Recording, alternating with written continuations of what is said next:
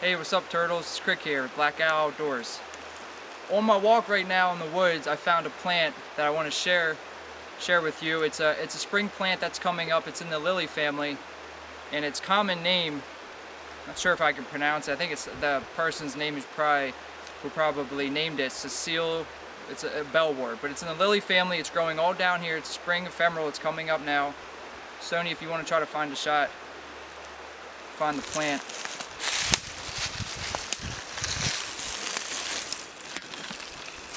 And I didn't know what this flower was when I first saw it out here today, so I consulted an Audubon Society field guide, and this is just to the North American wildflowers.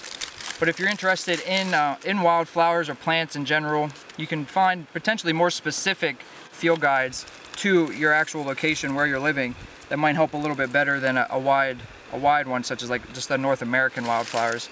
But specifically, when I first saw this plant, looking at these leaves, it really reminded me of another genus in the lily family, Fritillaria, and that's what kind of tipped me off as a clue to thinking this was a lily, with these leaves at first, because they have these low-hanging flowers that droop.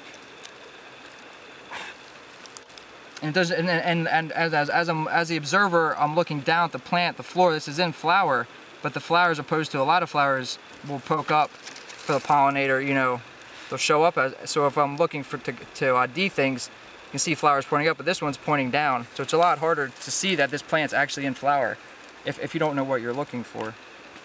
And the genus is Ovalaria, and the species, I'll try to pronounce it correctly. It might be Sessile